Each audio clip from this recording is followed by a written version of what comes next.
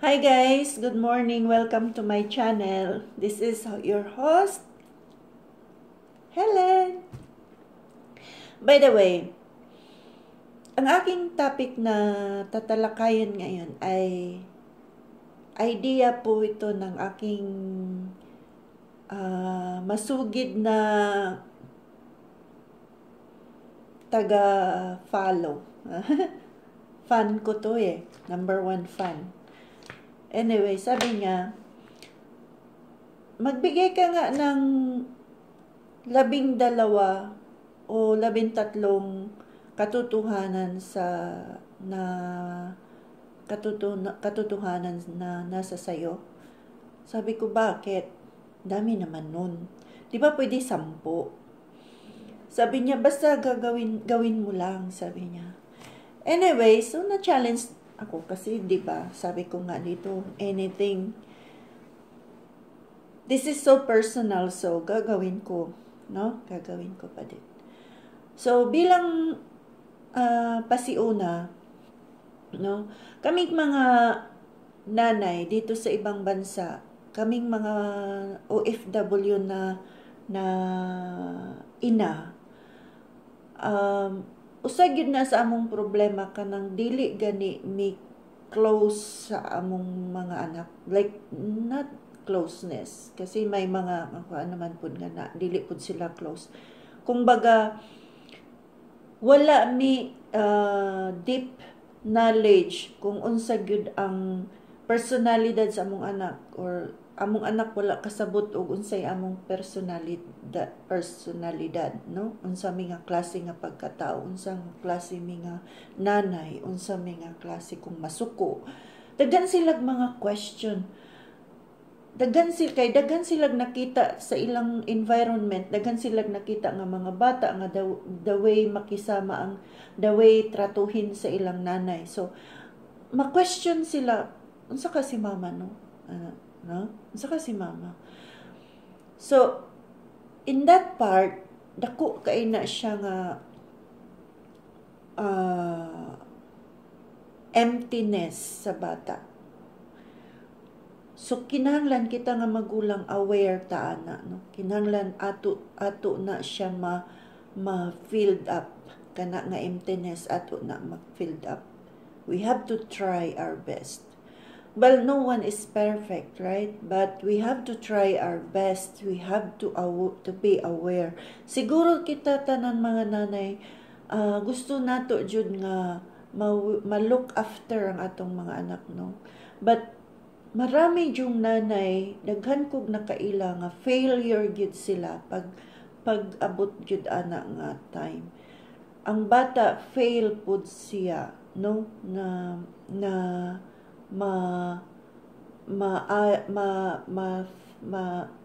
Adto siya sa right nga path, na fail ang bata.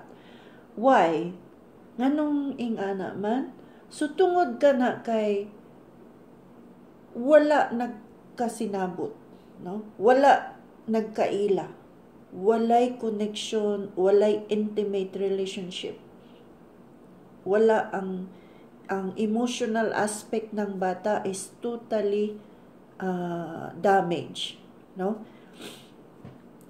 Back to the topic, ang kitang mga OFW, kinahanglan alam natin kung anong gusto natin.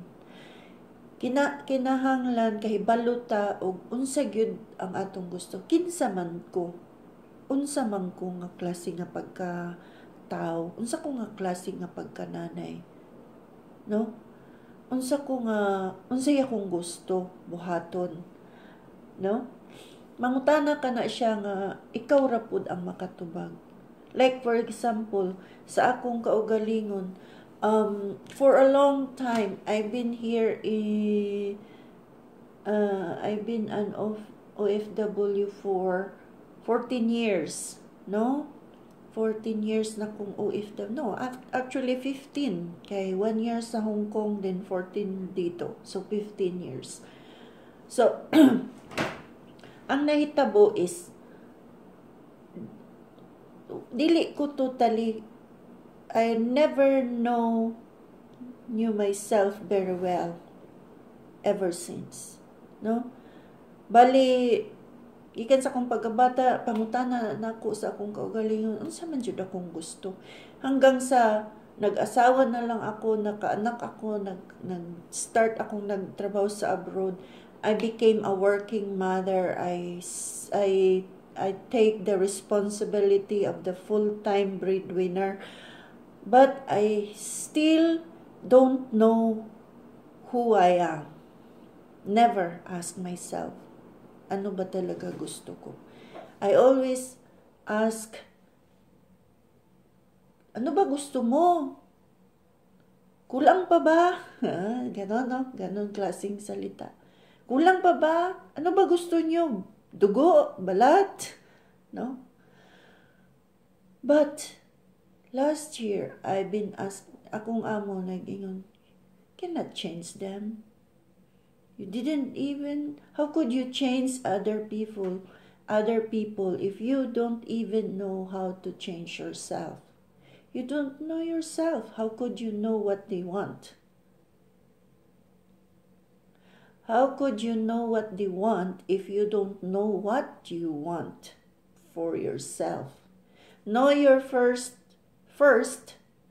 Understand yourself first, so that you can understand others. It's biblical. Sabi ng Biblia, love your neighbor as you love yourself. Higugmaa ang imong isig kataw sama sa imong paghigugma sa imong kaugalingon. How could you love? Unsaon nimo paghigugma ang imong isig kataw kung ikaw mismo wa kanigugma sa imong kaugalingon? Unsa may imo ikahatag? No? Murakag ka ng manghatag ka, gusto ka manghatag og kwarta pero wala kay kwarta. No? Saan na paghatag? You don't, unsaon nimo paghatag, pagtudlo og unsaon pagpangitag kwarta kung ikaw mismo wa ka kamao di ka kamao unsaon pagpangitag kwarta. No? Ang realidad. So, we have to ask ourselves first, who I am. Ano ba talaga? Sino ba ako? Ano ba gusto ko? Unsay gusto nako? Pag nakasabot na ta kung unsay atong gusto, unsay asa imong gusto, unsay imong gusto, kinsa ka, unsa ka nga klase nga pagkatao. It's your self-evaluation. Then, kung nasabtan na nimo ang imong kaugalingon, it's easy sayon na lang nimo pagsabot sa uban. No? Kay imo naman nasabtan. Like, noon, before my vacation, one of my friends, she was a Greek, from Greece. Sabi niya, Helen, you know what? You're a very nice woman, very nice person, but deep inside, you have an unforgiving love. You have so much love, but you have hate that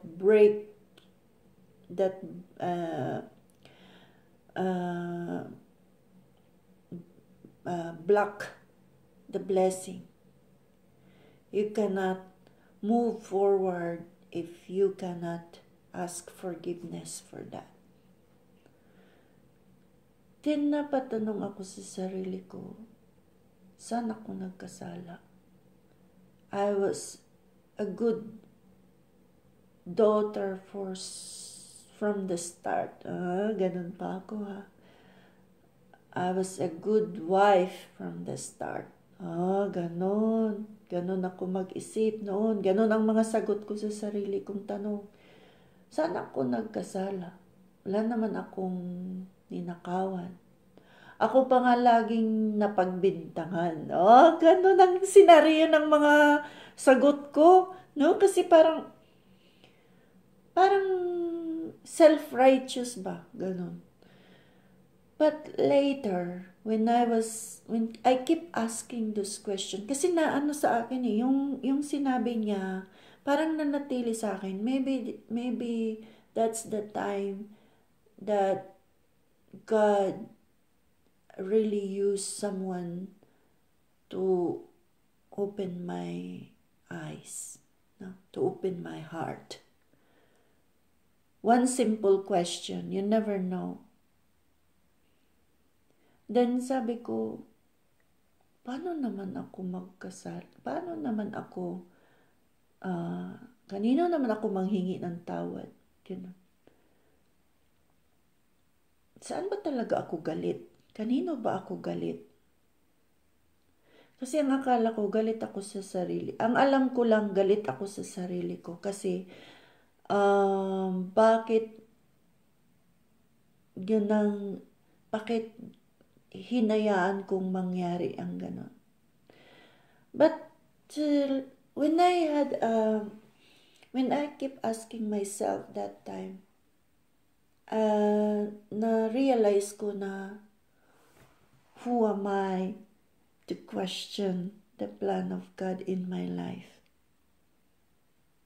Na, yun din naman ang next na tanong, yung pinakahuling tanong ko. Sino ba akong magtanong sa plano ng Panginoon sa akin? Kung mayroon man akong kasalanan, hindi naman kasi ako perfecto. Justification na naman ako, no? Pero, that time, tumawag mama ko. Then, nagkabanggaan din kami sa salita. Then, na-realize ko, bakit ganon kami ng mama ko? Then, doon nagsimula yung mga tanong sa sarili, tanong ganito, ganon. So, I end up the story of I have separation from that a block, no? Meaning I don't have a good relationship with my mom. But we never fight. I never argue. I told you, sabi ko nga, I'm a good daughter. Diba? Pero, hindi pala yun. Deep inside, mayroon pala. No? May tanong pala ako. Kasi hindi ako lumaki sa parents ko. Lumaki sa lolo at lola ko. So, di ko namalaya na yun pala ang nagpapa-separate sa aking mama.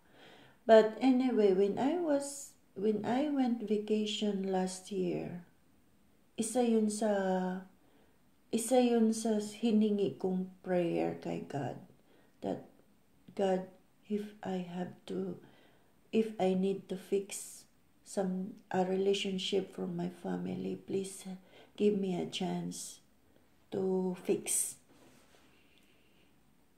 Tulungan mo akong maayos lahat, Lord. Gusto ko maibalik yung magandang relasyon ko sa pamilya ko. Ganon. Then, nangyari nga. Ang Panginoon, base sa aking karanasan,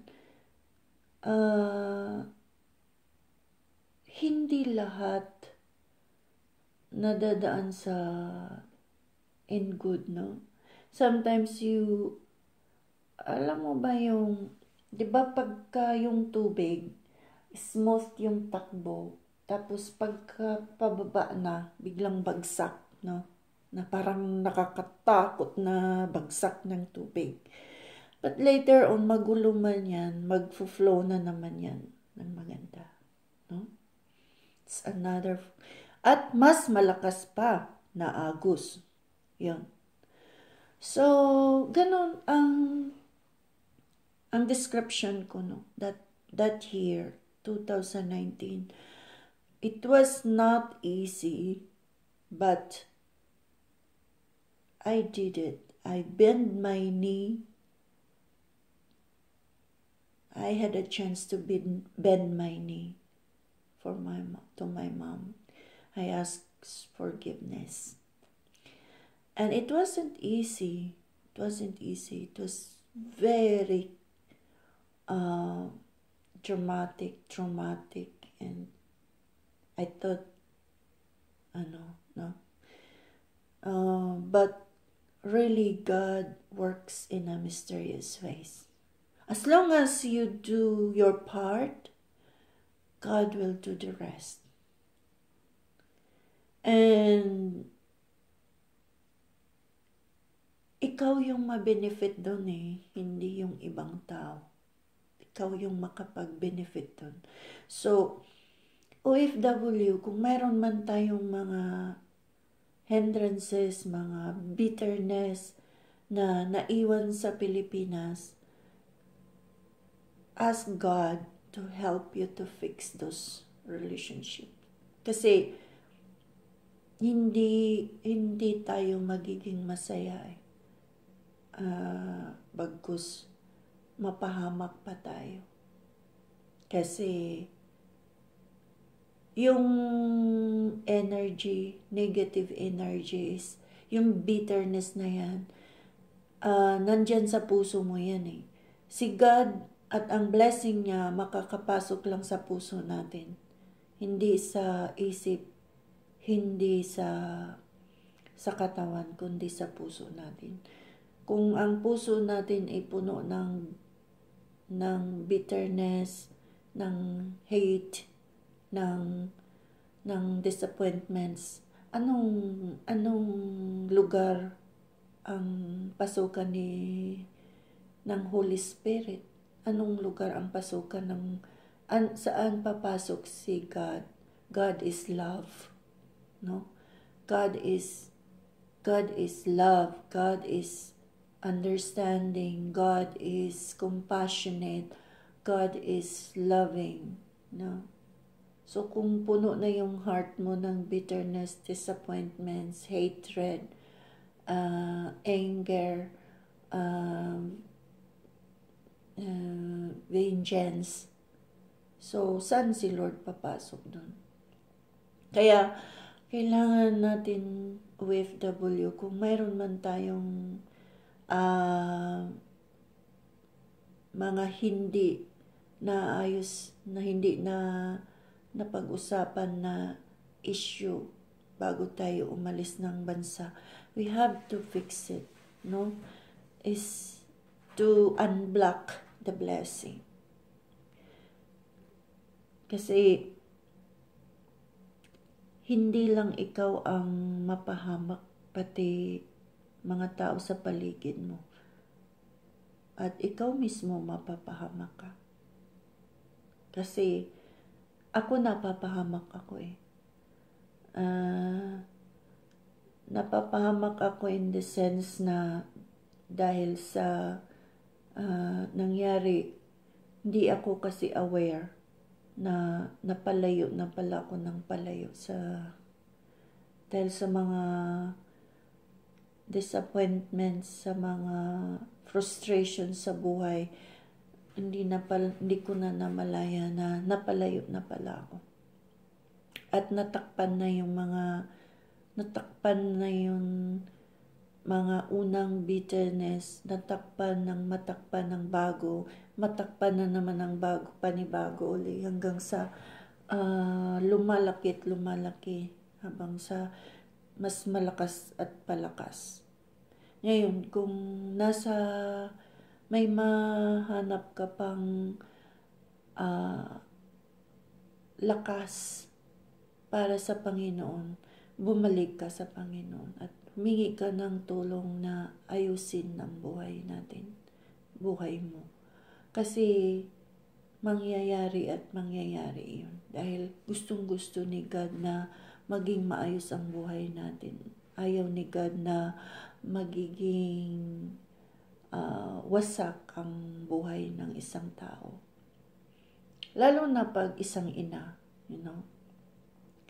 Kasi karamihan sa mga OFW, hindi ko sinasabing nagmamalinis ako. Pero karamihan sa ating mga OFW is napariwara dahil sa naghahanap tayo ng kalinga, no? Hinanap tayo ng kakampi. Kung hindi natin hanapin kay God, mapapahamak ka. So, habang kaya mo pang hanapin ngayon, hanapin mo kay God. God is the only one can help you to fix the broken relationship. No? So, yun.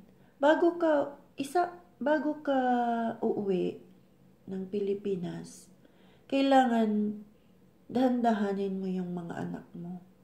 Kailangan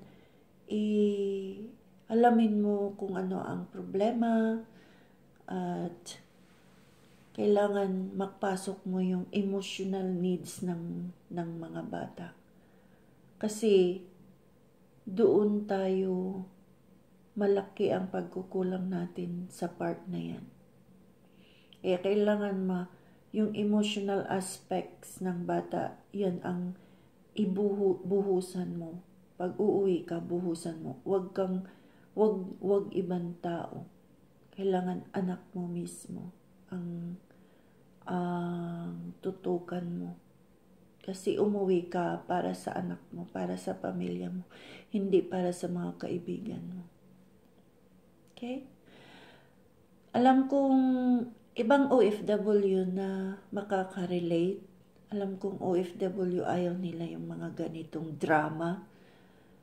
I'm just sharing this kasi nakakalungkot eh. Lagi na lang buhay ng mga celebrity, buhay ng Pilipinas, ang naririnig natin sa mga vlogger. Hindi na natin naririnig yung totoong yung realidad na instead makahanap tayo ng solusyon, yung personal natin na problema hindi na mabigyan ng solusyon. Kasi ang natitingnan natin is yung problema na ng Pilipinas, problema na ng ABS-CBN, problema ng PhilHealth, sarili nating problema, hindi na natin naalala. No? So, ito yung channel ko is, yun, kailangan makilala ka ng anak mo. No? Kailangan makilala ka. Kailangan alam ng anak mo anong klaseng nanay ka, tahimik ka ba, sosyalera ka ba, mahilig ka bang kumain ng tinapay o kumain ng dinuguan, yung mga ganon, no? Para maintindihan, mga basic yan. Mahilig ka ba sa damit? Mahilig ka ba sa sapatos? Mahilig ka bang mag-high heels? No? Kasi minsan di yan alam ng anak, mama, hindi pa lang ganito yung suot niya. Di ba nagugulat yung anak mo? Diyos ko po, tapos ayan nang sumabay sa'yo, nahiya na. So, alam mo yung ganong sitwasyon. Hirap kaya ng sitwasyon natin, di ba? So, kailangan yan ang dapat malaman din ng anak mo na mahilig ka ng kumain ng bagoong. Kahit pa paano, alaman nilang mahilig ka ng bagoong. Di ba? At saka alam nilang, kumbawa, mainipin ka, wala kang pasensya maghintay. O kung alam ng mga anak mo yan, at least maisip nila, kung uwi na ako kasi ayaw ni mama. Nandyan pa naman si mama, ayaw niya maghintay. Ganon, di ba? Or, kung halimbawa,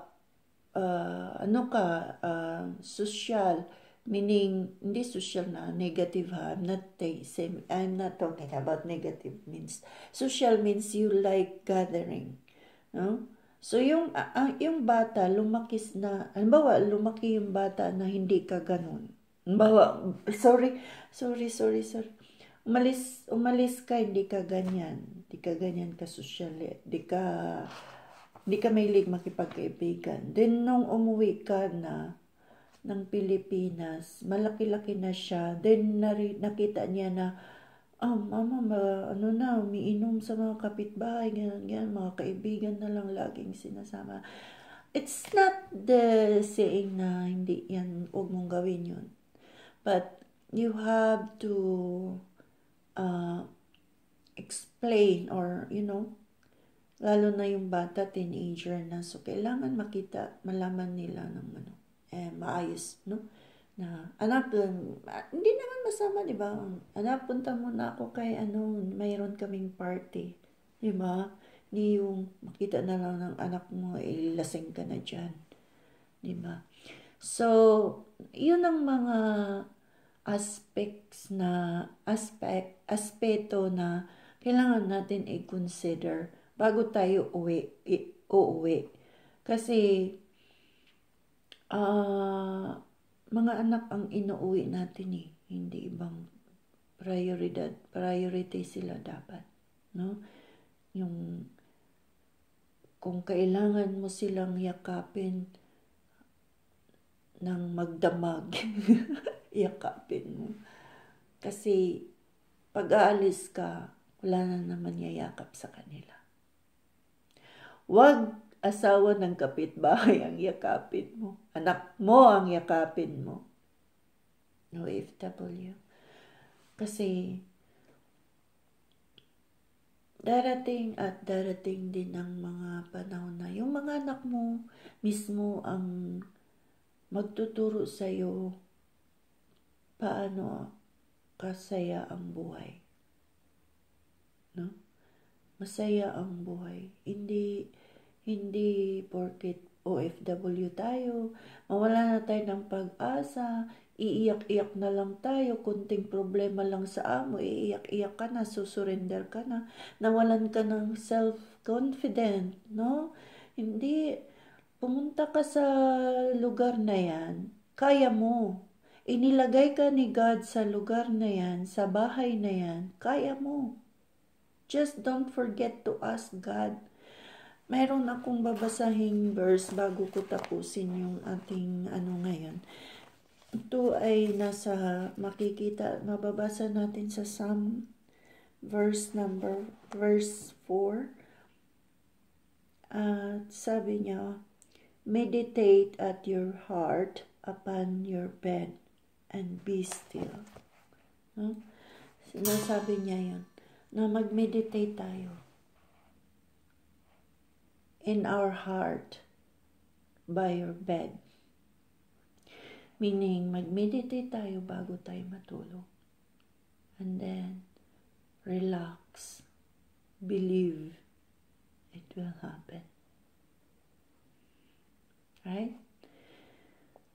Huwag ko na masyadong taasan kasi baka inaantok na kayo at ako din inaantok na rin ako. Actually, busy ako today. Then 3 o'clock ako na ngayon. Magti 3 o'clock na. So, actually, pagod na rin ako. But, because I love to share my thoughts, I made this video. Dahil gusto kong sagutin yung